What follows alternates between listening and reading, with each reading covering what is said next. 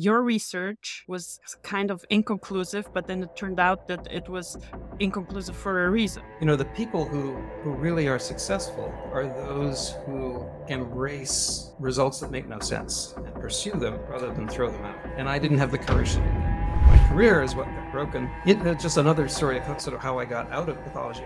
So my research career was done. Although I was board certified, I really had no clinical skills left. And, I really needed to go back and just be a practicing pathologist. And the person who sort of told me I was no longer have a job at Duke said, but we're going to give you, a year's salary and you can do whatever you want. And I said, maybe I just need to go back and be a resident again. I think I've done something that no one in the history of the world has done. I went from being an assistant professor to being a first-year resident in the same department.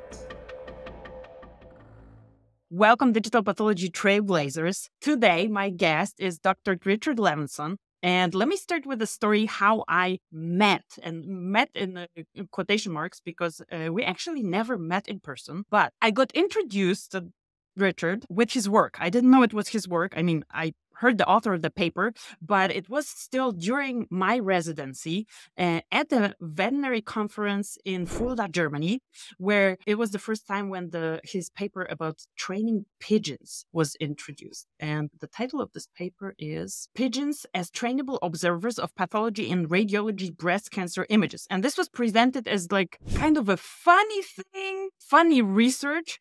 And I didn't know it was Richard's paper, but I believe any pathologist will recognize the picture from this paper, a pigeon sitting inside a box with some grain disposing device that gives the pigeon a reward for a correct classification of the malignancy of the tumor. So that was the first thing. And the second thing was quite recently, and then we were already connected on LinkedIn, and we kind of started conversation, was another paper called AI in Pathology, What Could Possibly Go Wrong, where there is a list of what could possibly go wrong. And that's what we're going to be talking about. So Richard, welcome very much to the podcast. How are you today? Thank you so much. I'm reasonably well. It's sunny and gorgeous here in Davis, California. For those of you who don't know, and that was probably 98% of you, is just 12 miles away from Sacramento, where the UC Davis Medical Center is. Fantastic. I didn't know it. I mean, I knew you were in California, UC Davis, but I didn't know exactly where. So, Richard, let's start with you. I would love you to introduce yourself to the listeners, talk about yourself, talk about your research, talk about the focus of your research, and then we're going to dive into the episode. Thank you so much. It's a real pleasure to be here, or in Davis. My particular story is very, very unusual. And in fact, I was asked to give a talk on it, or talk about me to, I think it was at Dartmouth. And the title of my talk was My Path in and Out of Path, because I've literally been in and out of pathology over my many years. And I actually started as an undergraduate studying early modern English, French, and German history and literature. Okay. Yes. Interesting. That explains parts of one of the papers. That's entirely possible. And the title that I should have had for my thesis, but I didn't have the courage back then, was it was about the French Restoration, and the title should have been Charles X, Bourbon on the Rocks. But I didn't dare to do it. With deep regrets. So managed to extract myself from history and literature and went to medical school. And then did you actually practice the literature? Did you? Well, I actually did a post MA, BA time at University of Cambridge, or Cambridge University. To this day, I don't know whether it's University of Cambridge or Cambridge University, but one of the two. And I was doing more history and literature there. Interestingly enough, with the same tutor that my mother had when she was at Cambridge. What? Yes, okay. Bizarre. But fortunately for me, I had spent the summer before that in a wonderful thing, Judah Folkman's laboratory. Judah Folkman, for many of you will recognize as the sort of founder of modern angiogenesis research. In other words, how tumors get their blood. How, as a literature researcher, did you spend the summer in an angiogenesis lab? I have one word for you. Nepotism. Okay. Literally, connections is everything. My nepotism literally means sort of doing your nephew a favor. And it turns out that my uncle had been a neighbor of Judah Folkman's. And so this was literal classic nepotism. And I had, to be fair, I had done enough of sort of pre-med courses to qualify to go to medical school. So I wasn't completely naive. I knew what organic chemistry was, et cetera, et cetera. And so I got put into Judah Folkman's lab that summer. And it was such a fantastic experience that history sort of paled in comparison. I lasted one term at Cambridge and only managed to learn and then forget how to do the London Times crossword puzzle. Then I came home and rejoined the lab and then went to medical school the next year, University of Michigan. Interesting. There, the other sort of fortunate thing was that in my years, all smart kids went into internal medicine. That was sort of the track, the not so smart ones went into orthopedic surgery and the smart ones all went into internal medicine. So I was tracking myself there, but with no real internal sense of destination. Unfortunately, one of my friends said, "Have you considered pathology?" And I hadn't. In fact, just to the extent that I had actually failed the final in pathology. I passed the course because of the quizzes, but I failed. 69 is fail. Here I got a 69 on the final. And but he said, you should go into pathology and he knew I was interested in research, because it means that you can, study anything you want. If you go into derm, you have to do skin for the rest of your life. In pathology, you could study anything. And secondly, if you go to a good academic center, you can be on the autopsy service, which is like only a 20% commitment. And the rest of the time you can have for yourself. Lab. And then also, you don't have nights and weekends if you're on the autopsy service, because they just put the body in the chiller over the weekend. And it sounded great to me. And that's exactly what I did.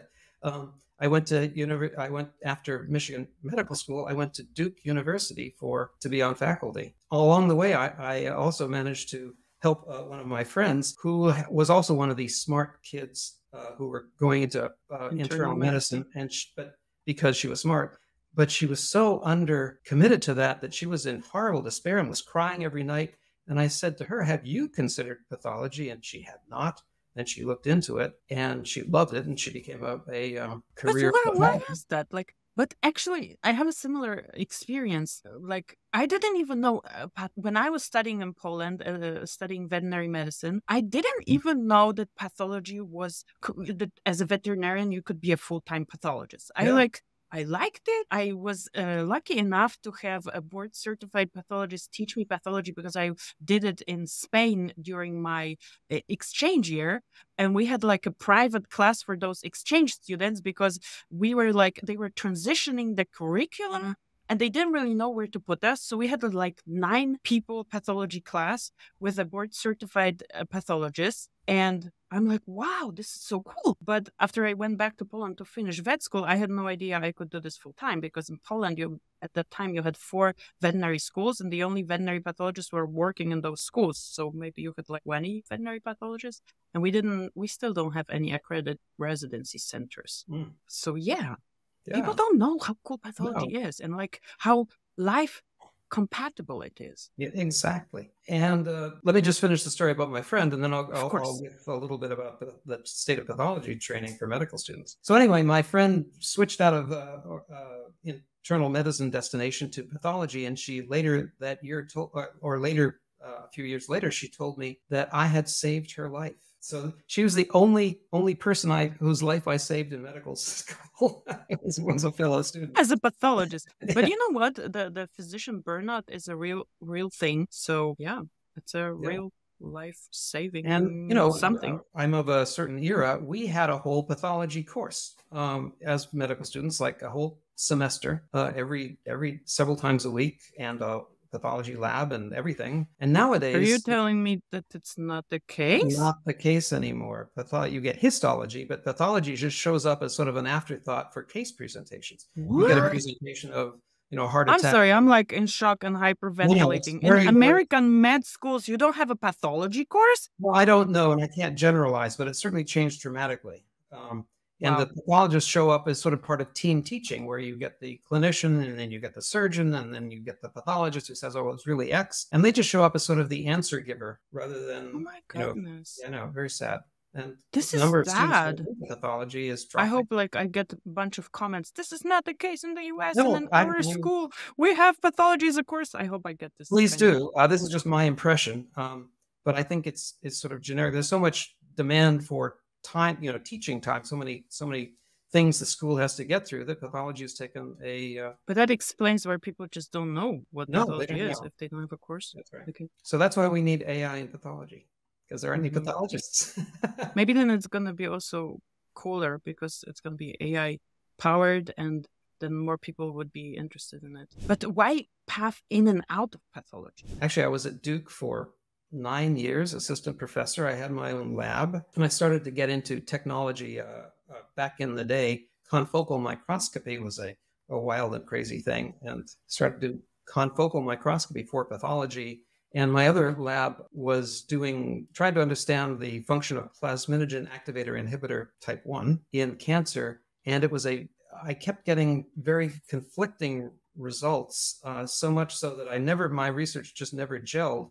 And sometimes I would find it in the cytoplasm, and sometimes I would find it in the nucleus. And I thought this was just artifacts. And essentially my research cratered. And so my career at Duke cratered. And come to find out, sort of 10 years, 15 years later, that Pi1 is a really complicated and interesting molecule. And my results were actually accurate, and it can be intranuclear as well as cytoplasmic. And I just didn't have the courage to go after these anomalies as if they were true and or potentially true and not just artifacts. Your research was kind of inconclusive, but then it turned out that it was inconclusive for a reason. Yeah, I mean, that's just sort of a moral, which I think has been, the people who really are successful are those who embrace results that make no sense and pursue them rather than throw them out. And they're the ones who break the paradigms, right?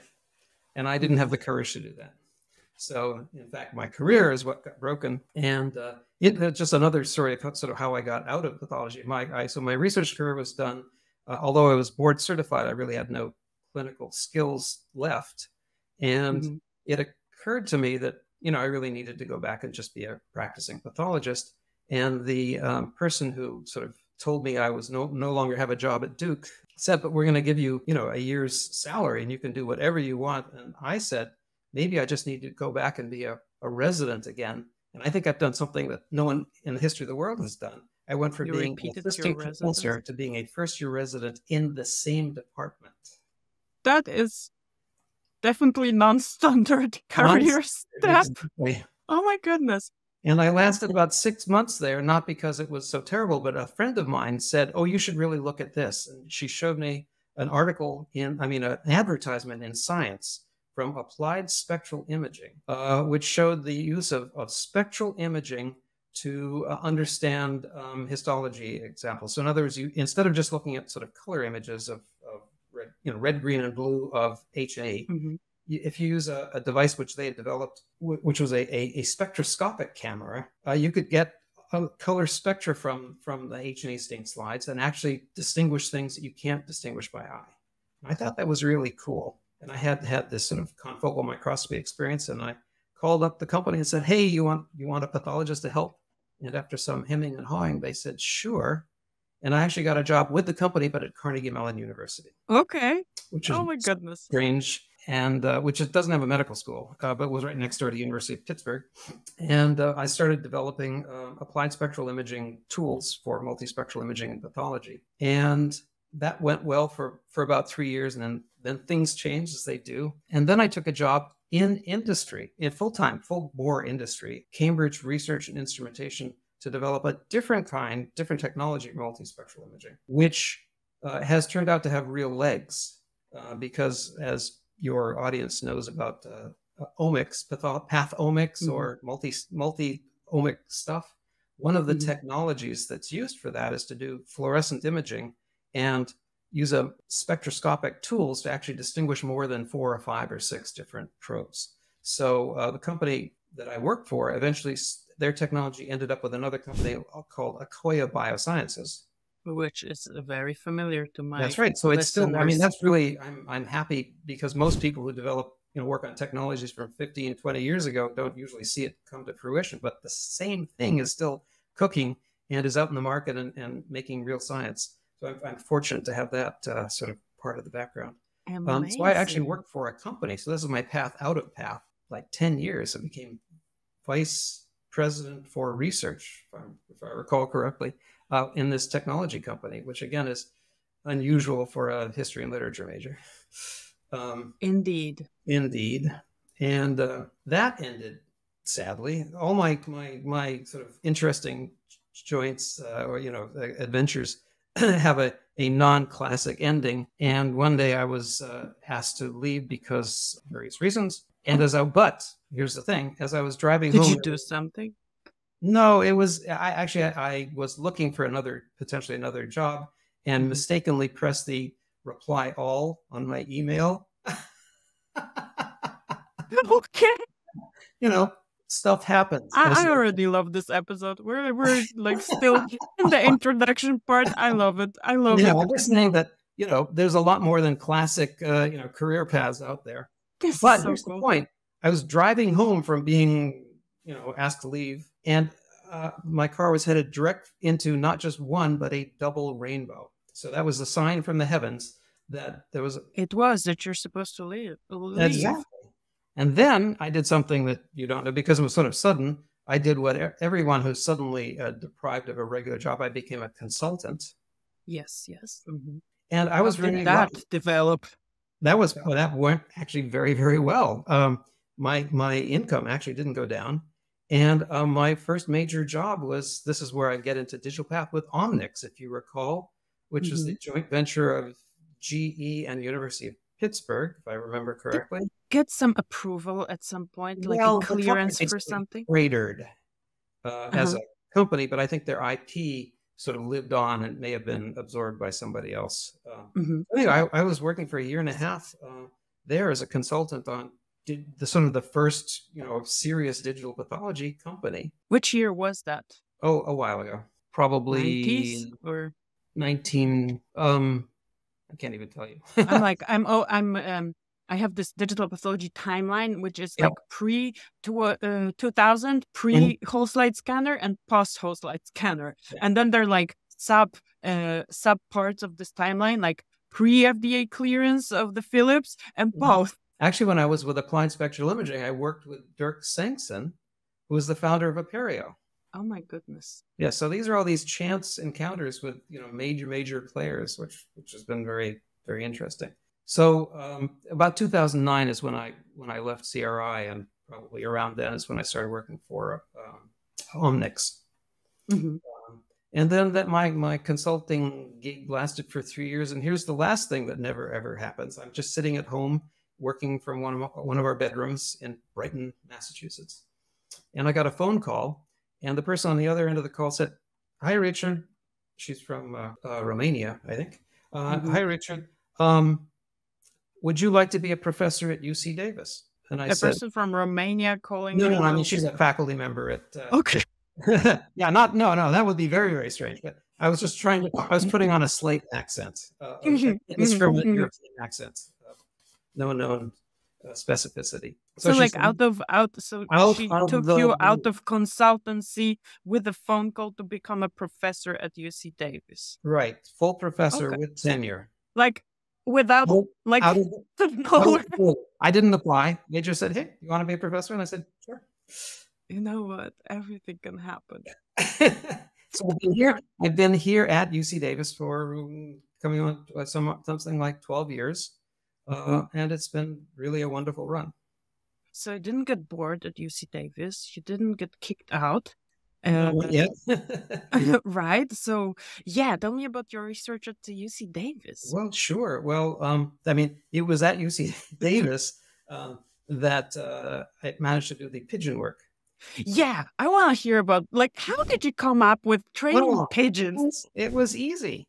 I'm driving to work, and there's somebody on the radio who's describing a UC Davis researcher who was talking about his work on pigeons and visual recall. Pattern record. Yeah, visual recall. Can they recognize, sort of how you heard this on the radio? Yeah, I heard it on the radio, and I thought, wait a second, visual recall, that's what pathologists do. And so I called up this guy and said, "Hey, do you think it would be a good idea to look at borrow a few pigeons? Whether pigeons can do what pathologists do?" And he said, "That's a great idea, but don't talk to me. You have to talk to Ed Wasserman, who's the guy in Iowa who actually is the major player in this Pigeon field science. and all the pigeons. And he thought it was a great idea, and then we just did the research. So, who like you built this cage for the pigeons? No, that's his stuff. So he already has for training pigeons for yes, and all like kinds of researching. Very sophisticated investigations. And in fact, he recently published a paper showing that pigeons and humans look at images the same way. In other words, what the components that are important to humans are important to pigeons, which makes sense because pigeons are very visual creatures. Mm-hmm. If you think about the world they live entirely visually. They don't do things by touch. They don't do it by hearing. They don't do it by smell. They're out so they have two tasks. One is to, sort of find their foodstuffs, and the other is to avoid being eaten by camouflaged snakes. Okay? Okay. Camouflaged snakes. What do we mean by that? I mean, literally, a snake can have colorations. I have an image somewhere that look just like, for example, fallen leaves on the bottom of a forest floor. But we're talking literally about snakes? Yes. I thought that falcons or birds of prey would. No, but I mean, a pigeon is wandering around on the ground. Oh, okay. And snakes like to eat birds, and they have to make sure that they don't wander into a snake. And I have never thought snakes are a threat for pigeons. Maybe because I come from Poland and we only have like 2 species of snakes. Maybe so. But yeah, I mean, I'm not making this up. I looked up sort of, potential predators for pigeons in the world. And the point is that snakes their job is to catch prey, and they are extremely sophisticated in their camouflage. And if you look at a camouflaged a camouflaged snake among, leaves on a forest floor, it's pretty much the same problem as telling the difference between, sort of normal and cancer epithelial malignant epithelial. They look very, very similar, or can be. So certainly to an unsophisticated person, you can't tell them apart. And so pigeons have the skills to tell, tiny, tiny pattern differences apart. And that's what pathologists do. Oh my goodness, this is hilarious. Yes. So cool. So you did pigeons at UC Davis. Yeah. What about? I didn't know what to do. One of the huge frightening things for me was to come to a place and they say, here's your office, here's your lab, here's your startup package. Good luck, Dr. Levenson. Mm-hmm. What do you do? Since I had no clinical responsibilities, everything had to be research. And I really didn't know what to do. The pigeons weren't a serious thing. They were just a hugely fun experiment that went viral. But that's not something you can make a career out of. But I knew I was went viral. Yeah, if there is any research paper in the pathology world that went viral, this is the one. And I was just presenting at the conference at the ACP, American College of Veterinary Pathologists annual meeting. And I had slides where I had snippets out of literature. And then I had this contrast literature versus real life. And my real life example was the number of followers that clinical pathologists using static pathology in veterinary medicine have. And one account had 29,000 followers, the other one 17,000, the other one, 15,000. And I think that this is more than all those other publications that I showed before, and I showed 10 publications ever had. I don't think people read this stuff, but the pigeon thing, everybody in pathology world, they know about this. Just lucky, I guess. There was a paper last year called, the title of the paper was "Pathologists Are Not Pigeons." See? There's a whole subculture of this. I know, exactly. I need to make a video on TikTok about it. And, I was told, just again, a little bit of sort of career story. I mean, people said, you're wasting your time. This is not going to help you. This is not serious. So don't listen to people. Do what you want. Do what's fun. I totally signed this now, sentence of wisdom. However, I do have to say that's said from a perspective of late in life, full professor with tenure, right? Different story. Position out of the blue. So I even wrote a poem that says, I'm professor, I'm vice chair, I've got tenure, and I don't care. And, I have to admit, it's a very privileged situation to be in. So, but fortunately, I did manage to connect up with an old friend of mine who developed some interesting technology using ultraviolet illumination for imaging. What he was doing was in vivo imaging, and the trick there was UV at not just what sort of pathologists think of as UV, which is like 350, 380, basically just below blue. This is sort of semi-deep UV at 260 or 280 nanometers, which is so UV-ish that it doesn't even go through glass. So you can't use a standard microscope lens. You have to use quartz. But what it does is it did an amazing thing. Because you may know, light traverses tissue, the depth in which it goes is very, very dependent on the wavelength. So, red goes all the way through. You can see a red laser pointer through your finger.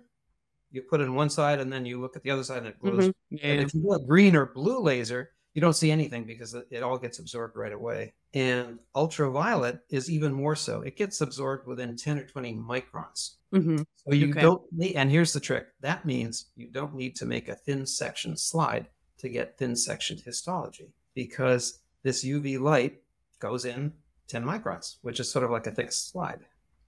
And then what's really cool about when it goes in is that it excites autofluorescence. And interesting enough, unlike sort of the fluorescence that we're used to when you look at a fluorescein or a Psi3 or a Alexa this or that, where the excitation, let's say, is at 680 and the emission is at 710, they're within 10 or 20 nanometers of each other. The excitation at 280 actually generates fluorescence way out in the visible. So you can excite at 280 and you can still get red, green, or blue light coming back out, which means you can collect the light with a standard microscope lens and go and collect it with a color camera. So it is amazingly simple technology to do what the field calls slide-free pathology. You don't have to make a slide and you get histology. And lots of people are doing this, many, many different approaches. Some of them are extremely compelling. However, often they use lasers, they use computers, they use optical shaping devices to make structured illumination. They use sound waves, all kinds of crazy things. And this just uses an LED, a UV LED, a regular microscope lens, and a color camera. So it just, and in fact, it's been implemented by a junior colleague of mine on a cell phone. I'm like staring into this camera. I'm like, yes, I want to talk about it, because when I was researching you, I'm like, okay, let's talk about this main thing, AI, but there's so many different things that you did. And I'm like, we need to talk about this as well, because it is something that everybody thinks is like very for future, this glassless pathology. When is it going to be? And oh my goodness, and now you're saying it's on the cell phone. Tell me about it. I want to talk about it. So we spun out a company from our lab. And by our, I just want to give full credit to my colleague, Farzad Faraduni, who started as a postdoc in my lab and is now just coming up to be associate professor, which is a nice evolution for him. And so he basically sort of built and all of these systems that I can talk about. And so a company. What's the company name? Well, it's now it also went through a few changes, but I think it's now called Smart Health Diagnostics. DX? Smart Health DX. Have you heard of them? Yes, I have. Recently. Okay. So they took over this technology and they're moving ahead with it. But in the meantime, my colleague Farzad came up with a different approach, which doesn't use UV at all. It uses just blue light, but it generates images immediately that look just like H&E, a thin section. And that, it's a terrible name, but I called it FIBI, fluorescence imitating bright field imaging. So it's a not very sophisticated name, FIBI.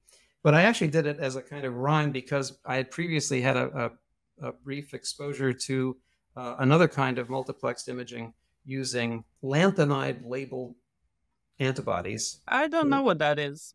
Well, I know what antibodies are, but I don't know what's this lanthanide.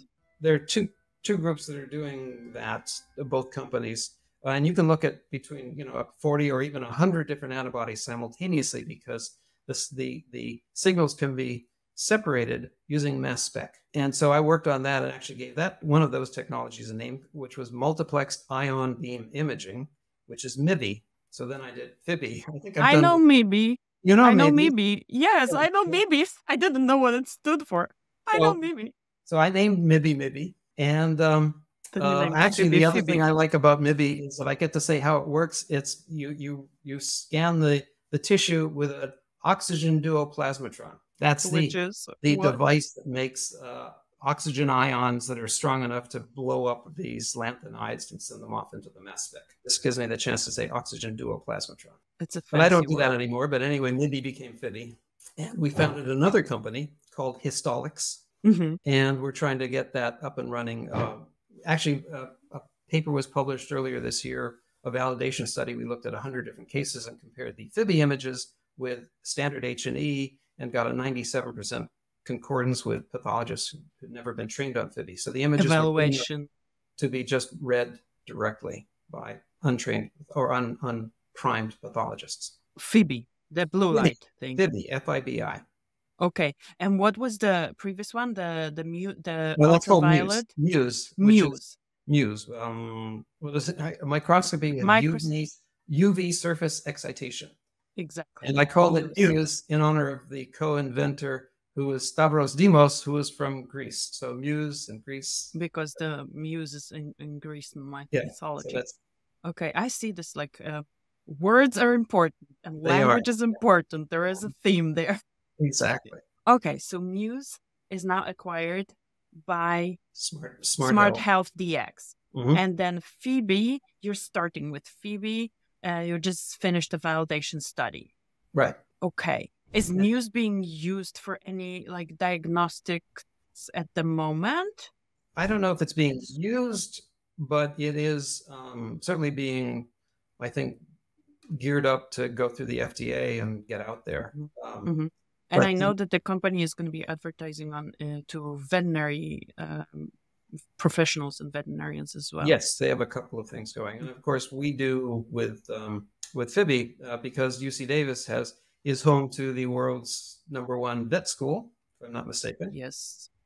And so we've got some collaborations going with veterinarians and vet paths people. So interesting. And there's some technical advantages to Phoebe. For one thing, the images look like H&E directly, strangely enough. How do you make them like H&E? They just are that way. So how does Phoebe... Like but how they are that way? Okay. Do you stain it with something? Oh, I'm sorry. The thick specimens, which can be fresh or fixed or frozen, but just not, they don't have to go into paraffin. They don't have to be thin cut. So you can just take a piece of tissue right out of the... it's a surface, like surface imaging, surface, right? And then we stain for 20 seconds with hematoxin and 20 seconds with eosin. And that sounds familiar. It's H&E. That image is differently. That's right. And then the magic is, it's bizarre. And we excite with 405 nanometer blue light from an LED. Okay. So you think... a step back. How do you make Muse images to look like H&E? They're fluorescent. So and the you colors have to translate into. For you, it's easy. You can invert them. You can. So you basically translate the colors into different colors. Exactly. So you map the colors into different colors. Right. Whereas your colors. They can look very, very H&E like. And a lot of the other techniques, generate 2 grayscale images, and they just take one image and make it blue, and the other image and make it pink, and squish them together, and it looks like H&E. The advantage to Muse and to Phoebe over some of the other techniques, or an advantage, is that it uses a color camera, which means that you get lots of colors, not just a blue channel and a red channel. And as you know, pathology has there's more to life than red and blue. There is. Green, for example. This reveals things about the tissue you don't see of other things. Amazing. So, Phoebe is H&E without glass, right? With a normal microscope camera with a microscope lens. Yeah. What about? And a blue light excitation. And so why does it look like bright field? Yeah, why? Because the excitation light, the 405 nanometer excitation light, goes into the tissue, past the surface, and down into the bulk tissue. Because don't forget, these are thick slices. By thick, I mean 100 microns and on up, a tenth of a millimeter. So not thick in any real sense, but thick certainly in terms versus a thin slide. But we typically look at 1 or 2 millimeter, 3 millimeter sections that you can easily generate just with a razor blade. What happens is the blue light goes into the tissue and creates tissue autofluorescence, which just becomes this sort of cloud of whitish light in the tissue, half of which comes back through the surface, through the lens, into the camera. And when it goes through the surface, it gets absorbed by the hematoxylin and eosin stains, which is exactly what happens on your regular microscope, right? But from the other side, well, no, I mean, like this one goes from the inside and illuminates, and it's the same idea. I It's mean, the same. basically, your microscope light is from below the surface, and Phoebe, the autofluorescence is generated below the surface, and then it comes back up. Okay, yeah, it's like a microscope light underneath the surface that you're trying to image. Exactly. Oh my goodness. So, Richard, is this now, are we going to get rid of glass within the next year? Like, where do you see it coming? And what are the disadvantages of this? Like, why is it not yet everywhere? Well, I blame Maybe because myself. you patent it and you don't want to. Yeah, I know. It's, first of all, Muse came to life in a happier investment time. As you know, some investments these days are much harder to come by. People don't just throw tens of millions of dollars at you the way they used to. So it's been a little bit harder in the fundraising world. And secondly, I think it's a matter of getting the work done, getting the word out, and then demonstrating it as not just as pretty pictures, but actually functionally useful. And the utility of this kind of work, and we will get to AI in a second, is that you can speed things up. So intraoperative, you can get rid of frozens. This is like basically you're taking pathology to where radiology is, where you don't need the analog part of it. Exactly. And so it goes right to digital, direct to digital from the tissue. No slide, no film, right? Same thing. You basically radiologize pathology with this. Right. And in fact, we can interact with radiology because a lot of interventional radiology sort of culminates in a needle biopsy, and then they don't know what's in the biopsy, right? So we can then you just Phoebe it and you see exactly what's in right the then and biopsy. there, and you know if you hit the tumor, whether you have adequate tumor for your molecular, and maybe even do a definitive diagnosis just on all at once. Oh my goodness, people who are watching this on YouTube are going to see me like with very wide eyes. Yes. This is amazing. So how much more time do you think till it hits the market? If only, like in the best case scenario and in the worst case scenario. Well, the worst case scenario is that something will certainly hit the market. I mean, slide-free microscopy, there are 5 or 6 or 7 people with different technologies all vying to do this. It will happen. Who's going to win? It's really an execution story. VHS beat Apple Betamax, right? Or it was better execution, poorer technology, but they won. So we'll see. But I would say within 3 years, it will be in frozen section rooms, which is pretty. Okay. And before that, it'll be in researchers' hands. And depending on what the FDA does, it could be a LDT, right? If you just validate it in-house, we don't have to wait for the whole FDA approval story. You validate it in-house, and then you can use it internally. And then veterinary, you bring in a racehorse from, 50 miles away. That's not easy. And then you do a biopsy, and then you send the horse away, and they have to come back a week later because for another biopsy. Yeah, so now you can do it all with the horses there. Amazing. Oh my goodness. And you also touch on something that is like not so obvious, because a person can come back for whatever procedure immediately. They usually go to, they travel as well, but horses are difficult to transport. Yes. Amazing. And what's really, really cool is the NIH seems to like what we're doing, and we've received that's a good sign. A bunch of major grants recently. One just worked through all of the paperwork. This has been funded to develop Phoebe for core needle biopsy of breast cancer, and develop and test in the country of Ghana in Africa. Oh my goodness. 5-year award. Why Ghana out of all the countries in the world? A good question. Well, I had reached out to a colleague of mine at ASCP, Dan Milner. I don't know if you've come across him. No, not and he's been very active in global health stuff. And I said, I've got this really cool technology. Where should we go? And he said, I have this great person in Ghana, Beatrice. Connections is everything. So just lucky. She's the CEO and she's a breast cancer surgeon and founder and CEO of a hospital in Ghana, and a very prominent person with lots of all of the right tools that you need Influence for and this work. mhm. And then I want to also know the part with the smartphone. well, that hasn't been pursued. So my colleague Yi Liu at Cleveland Case Western Reserve basically just figured out how to hook up a little LED. This was a UV LED and on an Apple phone, and a nice microscope lens, which is basically the same lens that's in the phone. You just flip it, invert it, and it becomes a microscopy system. And he was able to power and then use of course, the camera in the phone. And he was able to power everything with the iPhone battery. So there were no cables at all. And you could do really wonderful histology just by touching the phone to the surface of the tissue.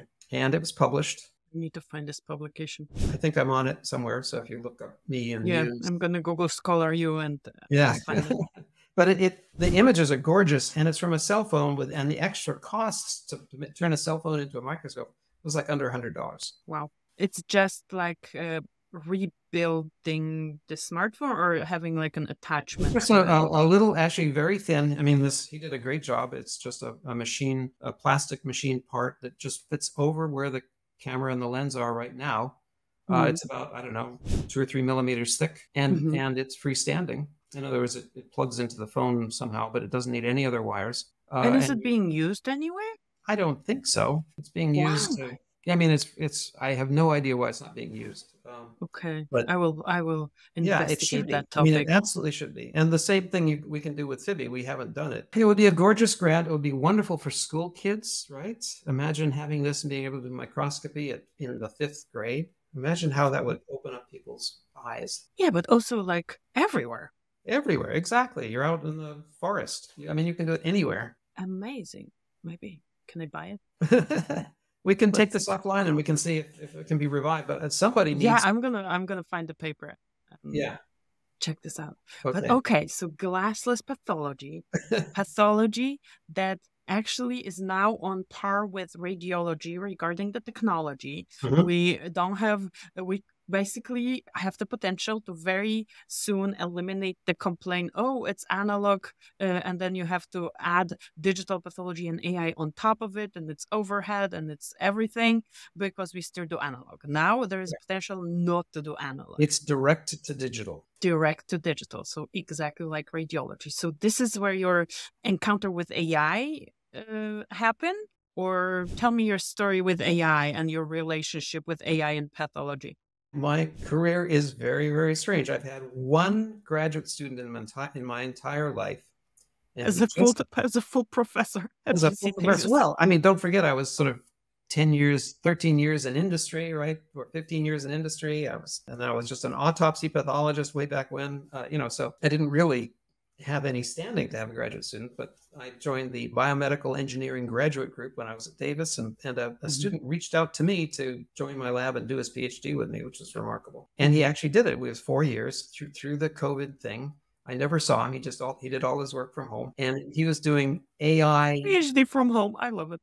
That's right. And he got his PhD just now. He's nationally or internationally famous. Why? He got his PhD at the age of 19. I think I saw a news press release or something about it. How? Tell me how. So 19, he started at 15. You're not even done with high school at 15. I know. Tell me the story. He's way outclassed his sister, who is doing not a PhD, but right now just a master's degree, and she's already 17.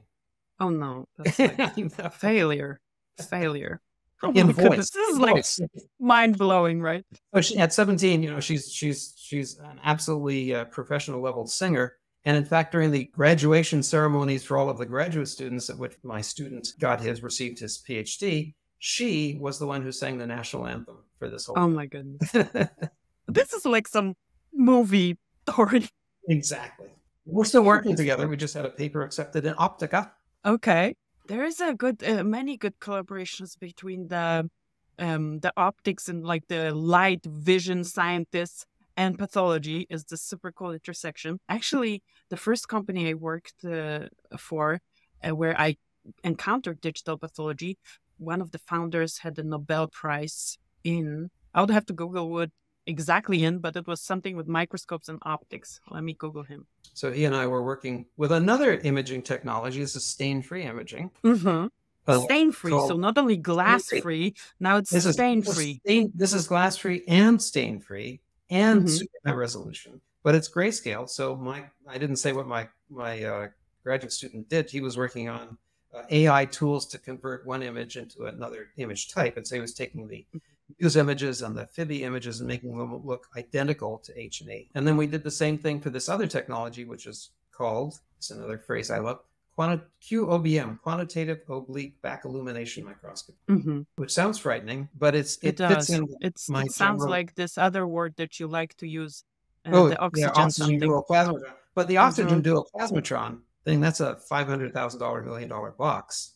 This is another one that fits into my theme of appropriate technology. It also requires just a couple of LEDs, a microscope, lens, and a camera. That's all. And it does high resolution, super fast imaging of unstained tissue. And this is not only just the surface, but also a little bit depth resolve, really fast, really cheap. And then what my graduate student and I did with this other group, I didn't develop the technology at all, but we developed the AI tools to convert these grayscale images into things that look just like H&E. And so that was what was published. So what are you going to do with all those different microscopy technologies? Is there going to be one that's going to win it? No, I think they're all good for different things. So this QOBM thing, I don't like Phoebe for in vivo because it involves a stain. This is stain-free. It could be handheld. And one of the first potential uses is, for example, looking at brain tumor, intraoperative brain margins. And so that's what part of the paper was. We showed that you could tell the difference between non-normal brain using QOBM and convert it to H&E. So this was your first encounter with AI? No, or like actually, hands-on encounter? I go way back. Tell me about your history and your relationship with AI in pathology. I want to know about. Well, back to this company that I work for, Cambridge Research and Instrumentation. We developed this multispectral imaging. And then one of the people who I'm still pals with developed neural net tools for segmenting pathology images. So it wasn't deep convolutional neural nets, but it was like a 3-layer neural net. And this is back in the mid 2000s, right? And it developed into a software called Inform, which remarkably, yes, that's Akoya. It's at Akoya. It's still being sold. It's being used for IF. So this is way back when, and actually I have a couple of patents related to that, none of which got me any money. All of it went to the company, unfortunately. But so I think I'm one of the pioneers in AI tools for pathology. Amazingly enough, just happened to be at the right place at the right time. Fantastic. Okay, so that was which year? I don't know, mid 2000s. And actually, I really like it. It's very low overhead, very fast. It's trained by example, much faster than convolutional neural nets, at least to sort of work through, needs less training. If it only has like 3 layers, that's a lot less than the CNN.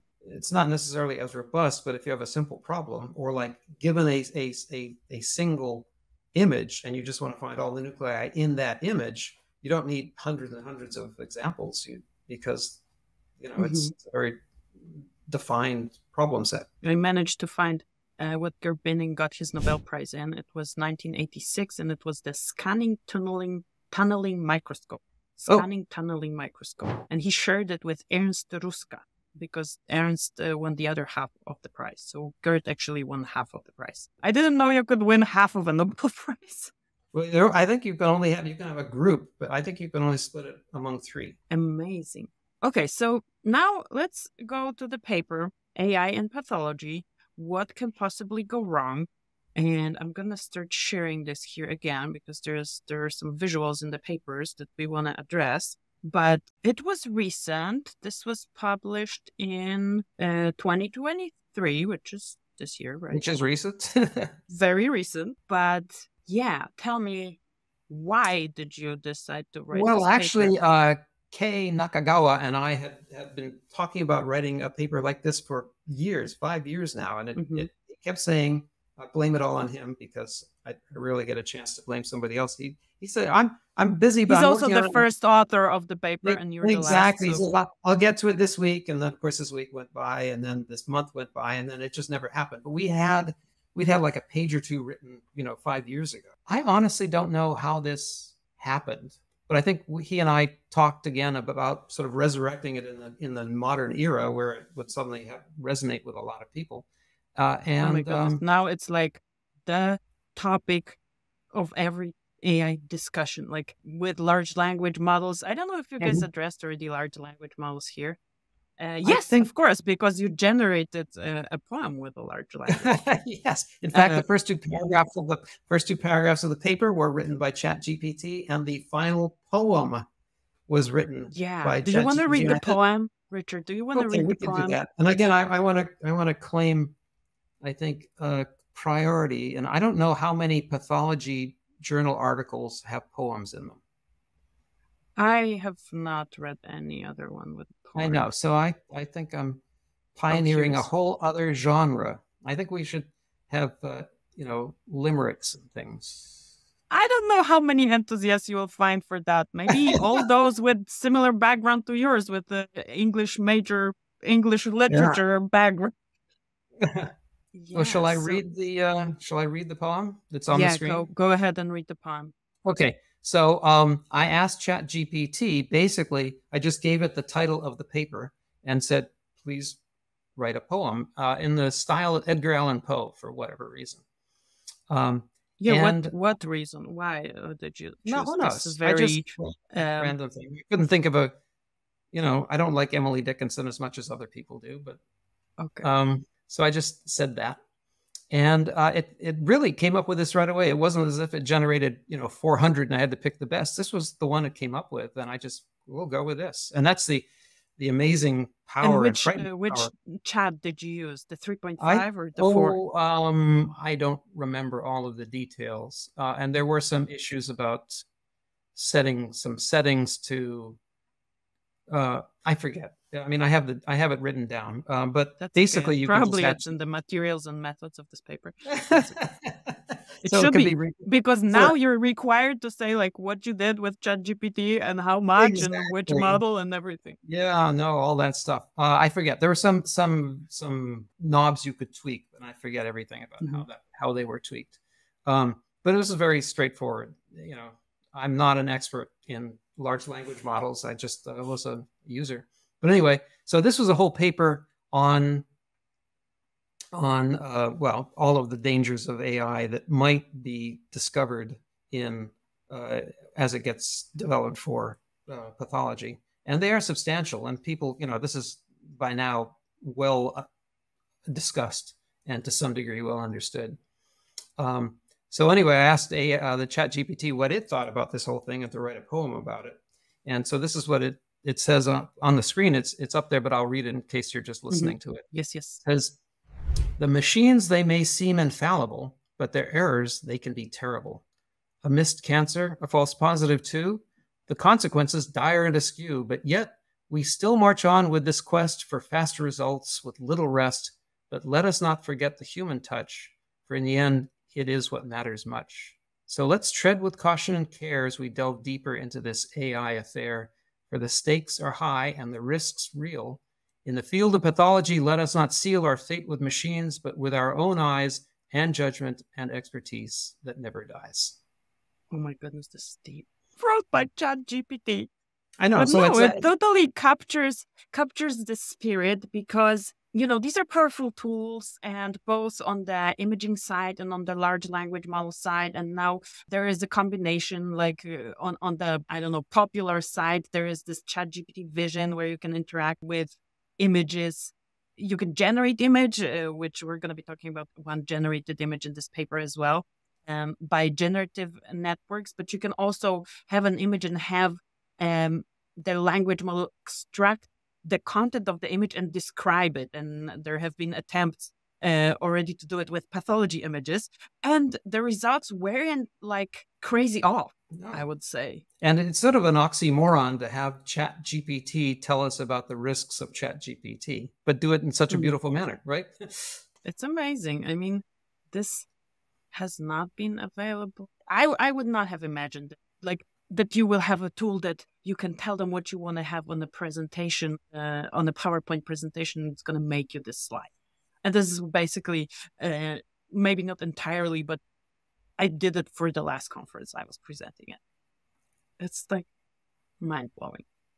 It is. But getting back to the dangers, let's talk about the image in the Okay, paper, so let's which go to actually... let's go to the first image. Yeah, the first. Yes, let's go to the first. And the second, actually, the second image, and everybody who's watching this on YouTube can look at it on YouTube. We're screen sharing it right now. And I'm going to also link to all those papers, to both of the papers in the show notes.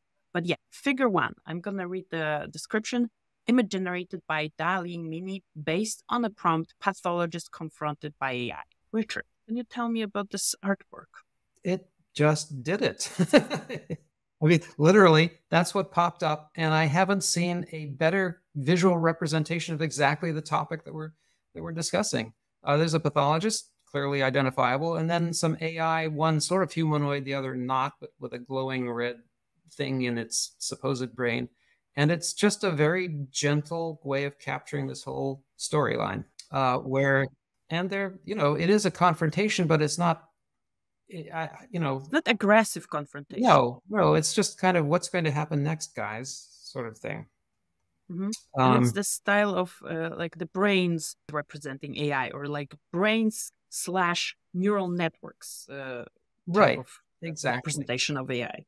But I do like, just stylistically, and again, this is amazing, that sort of orange, glowing disc was just thrown in there by the artist, DALL-E Mini, and it, just dramatically improves the content of the image from a style point of view. Interesting. So let's go to the second image. The second image actually references the pigeon paper. It did indeed. Right. Again, let me read DALL-E the Mini. description. Image generated by DALL-E Mini based on the prompt, pathologist training pigeons, style of ribbons. Looks promising, except for one thing. Richard, tell us what this one thing is. I didn't ask for it. So yeah, pathologist pigeons, perfect. I'm happy. AI is going to rule the world. But then if you look down at the bottom right, there is a strange creature that it's impossible really to describe. It looks sort of like a combination of cat and rabbit bat with who knows how many It has legs. like eye-like structures on tentacles. I know. Has who knows like what it is? Broad I didn't ask. But I mean, if you look at the prompt, I didn't ask for it, throw in something horrible. I just said pathologist training pigeons. And it put that in. Maybe it was supposed to be a pigeon that didn't work out. But the other pigeons are so realistic. Obviously, it's kind of well known that AI has problems with details, like the fingers always look a little bit dysmorphic. The pathologist has, I assume, these are glasses, but they're a little bit like thick, like I mean, the things have changed. Jar. It's not fair. This is, a year and a half ago. That's true. By a sort of minor player in the field. Nowadays, the generative art is just astonishingly good. That is true. And it would not have that little funny thing at the bottom right. That just wouldn't be there. And it also has these colors, like a little color scale. Is this? I don't know about the colors, but he's wearing a nice dirty white coat. It is. Because of the style of ribbons, I guess. Yeah. But yeah, those images represent what can go wrong. And I love what you have in this paper as well. It's a table, basically, of what all can go wrong. One of my co-authors is one of the leading AI scientists in the world, Faisal Mahmood.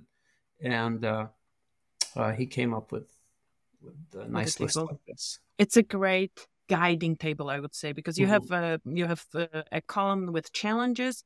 You have the column of impact of AI and mitigation strategies, which is basically what's needed, because I don't think there is a way to avoid it. And at some point, at the moment where it's mature enough and it's going to give us enough advantage in providing care, it's going to be unethical to not use it. But it doesn't mean that with the maturation of this technology, the dangers are going to disappear.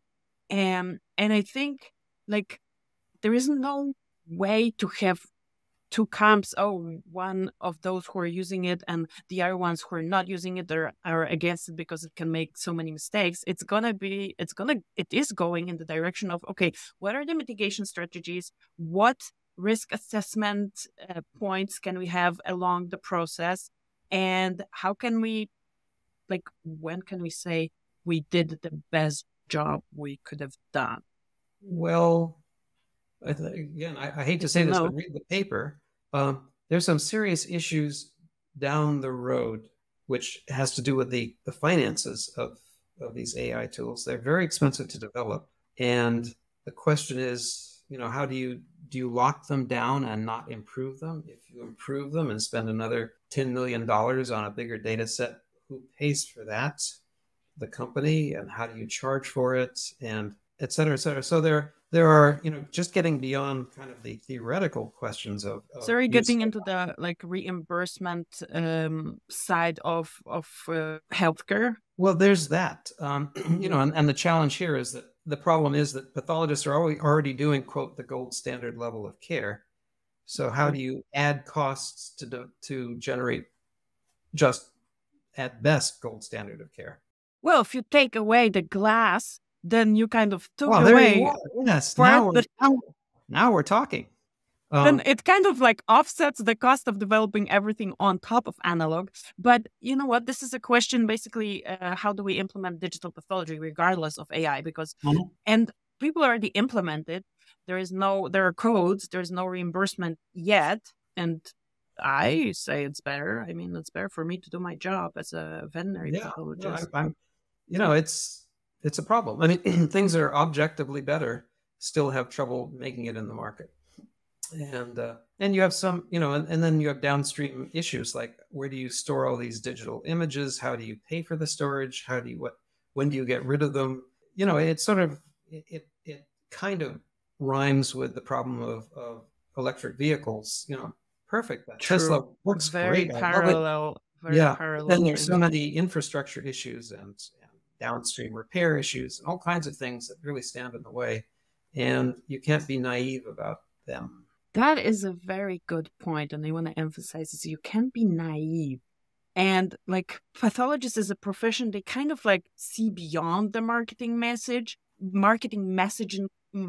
of any tool. But I would want to emphasize, we cannot be naive, because obviously everybody who's gonna who's going to be offering this, and it's the same with electric vehicles. Narrative is they're better for the environment. In which aspects are they better? What are the other aspects? And it's for any technology. It's not, it's for any technology. What I'm seeing is, okay, if there is enough noise generated that takes the narrative in a certain way, we tend to go with it. But basically, let's put it that way. It's human nature to want to trust something. And if there is enough messaging around something, then at some point you assume, okay, this is what it is. I start believing it, right? In healthcare, we cannot allow for this to happen, regardless how much messaging about anything there is. And I think we are in a kind of better position to not be naive about it, but I think we still need to pay extra attention, especially with tools that are so much better than anything else. Up to now, everything was incremental. You could compare it to what was immediately before. And now with generative AI and with the glassless imaging, it's leaps forward. And that's my point. Okay, if it's so much better, is it then ethical not to use it? But is it ethical to use it if there are dangers? So let's talk about that a little bit. And I don't think there is a good answer. I want to talk about boring AI. Mm-hmm. Yeah, let's talk about boring AI. It's things like, can you count the nuclei? Can you image analysis? Yeah, the classical applications that we had with scoring of things. Can you do quality control on your slides? Can you prioritize your workflow? Can you order stains automatically? Can you do all of these workflow issues? And I don't think anybody, as long as the pricing was right and it helped with productivity, I don't think anyone could have a problem with that. See, I wouldn't have a problem with that most of the people wouldn't. Where is it? Why is it not implemented everywhere? That's the like boring and low risk AI. Well, it does still require an infrastructure. In other words, That's true. you need to be a digital shop. Okay. Right. But I would argue again, I don't think it's even in every digital shop. Let's be optimistic and say 10% is digital, which I'm just taking out of my head. I don't think it's 10%, but let's say 10% is, I don't think even 10% of this 10% will have those things implemented at the moment. Well, and then there's, just to go down that road, there's a sort of nice little tributary to all this, which is basically on your microscope digital. So you just have a camera that's sitting up there and you're moving the slide around and it's doing everything you want it to do, right? It's looking at the images, it's counting mitoses, it's stitching together a large field of view for you automatically. You don't have to think about it. You don't change anything about what you do. And you don't have to buy a $200,000 scanner. You don't even need to buy it. You know what my talk was at the ACP conference, one of the talks? Static telepathology, a thing of the past or a new trend on the rise. Yeah. So, there are lots of flavors to this, and I'm not sure what's going to win. Yeah. I don't think we can answer this question. Maybe we should meet next year and have a follow-up conversation. And that's the thing, there's fear. There are the enthusiasts who cannot be naive and are not naive. So they kind of want to promote, but all the concerns are legitimate. So yeah, I guess time will tell. And when there's going to be enough proof that's going to tell the science, the applications, I guess we will just see which way the world goes with this. Let me hit two AI dangers. Mm-hmm. One is bad training sets, and I think a sort of classic example of that is breast cancer. I forget which class, but there seems to be a different biology of breast cancer for West Africa than for the rest of the world. And the AI tools that are trained in Pittsburgh don't work in, let's say, Ghana. And, how do you monitor that? How do you document that? How do you fix that? How do you do it? You provide the different data sets, right? How do you pay for it? Yeah, how do you pay for it? That's always because there are so many fantastic initiatives and all the questions that they ask, where is it? Where is the smartphone microscopy? Where is the low-hanging fruits? Probably nobody backed it up with enough money to implement it, right? So that there is the answer to my question. But this is also super interesting. This is so recent because I just came from this conference and a colleague of mine, she works for a large pharmaceutical company, and she was asking the same question in the context of diversity, right? And diversity, when you talk about it, it's more let's say in the socioeconomic context, and to be fair and just, but it totally translates into the scientific context and the functionality of the tools. Another example. So I was preparing something for another webinar, and I gave the prompt to DALI, a pathologist at the microscope. Out of 4 images, sadly, 4 of them were white male, right? So yeah, it's all the biases that we have are being translated into the AI development sets. The thing is, some of the biases we know about and many we don't know. I think biologically and through our experience, we are biased creatures. And to undo this bias, we have to be conscious that we are biased creatures and just find the biases. Can you find all the biases? No, right? They're smarter at generating biases than we are in finding them. Famous classic case of some imaging challenge, and they looked at a bunch of patients from different hospitals, and it turns out that the patient's rooms in one hospital had a blue stripe behind the patient. Mm-hmm. But it was also a different patient population. And so the AI immediately clued into the blue stripe, and that was their differentiating thing. Very much. Yeah. There was another story like that, with a red dot on a malignant or something. Yeah. Another one that I heard from Anand Madabushi, who was a guest on my podcast, he was differentiating wolves from husky, and it was fantastic performance. And it turned out there was snow behind the huskies always. Mm-hmm. It leaves us with no answer. Yeah. So what, if you were to express your opinion on AI. What's your opinion? I mean, it's part of your research. On the other hand, you are the author of the paper, What Can Go Wrong? We kind of get to dead ends in in the whole discussion, and in parts of the discussion, we like reach, there are no answers to the questions. Do you have like an opinion? Well, if you wanted to give a short opinion on this, and I'm going to give you mine. Mine is we need to be informed of how these things work, and then that's the best we can do at the moment. But I don't have anything deeper than that, unfortunately. Well, my analogy for AI and pathology, based on something I just read, was automatic bartending robots and what this does to servers serving drinks in a bar. Uh-huh. And you think, oh, there are not enough servers, maybe not enough bartenders, we'll just do this. And that means that they can sort of be more efficient, get the drinks faster to the customers, get higher tips. The answer is no, it's the opposite. Why? Sometimes the customer wants a drink with this bourbon or that bourbon, or with or without the lemon or whatever it is, and the bartender robot can't do it. So this poor waitress or waiter has to go running down to find a human bartender to go put the drink together, and he or she may be way overwhelmed. Meantime, the customer gets tired of waiting and leaves. So there goes the whole tip is gone, and she's and the waiter has been running around like crazy trying to make it happen. And so you get all these unintended consequences of something that works 90% of the time, but that fails miserably 10% of the time. What happens then? And I think the short answer is I haven't the faintest idea. We will watch this space, I think, is the best I can do at the moment. Yeah, good one. Watch the space. And I mean, you have to watch pretty closely at the high cadence as well, because there's going to be every week, there's going to be some revolutionary new perspective or new paper on new technology. To me, it's like, okay, if something doesn't work at the moment, don't make it work. Wait for the next thing to come out. But yeah, a fantastic discussion.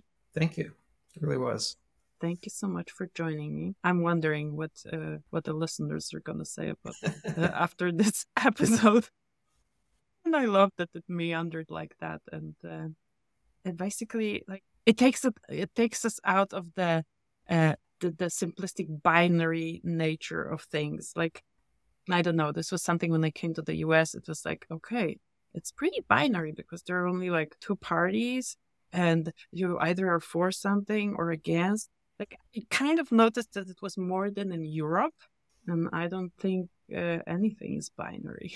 It will be fun to watch. It will be fun to watch. Thank you so much, Richard, for joining me. All right, thank you. And I hope you have a wonderful day. And you too as well. It was a real pleasure. Thank you. Right. Bye-bye. Thank you so much for staying till the end. My favorite thing about this episode was understanding how close we are to glassless pathology. And I would love to understand this topic more.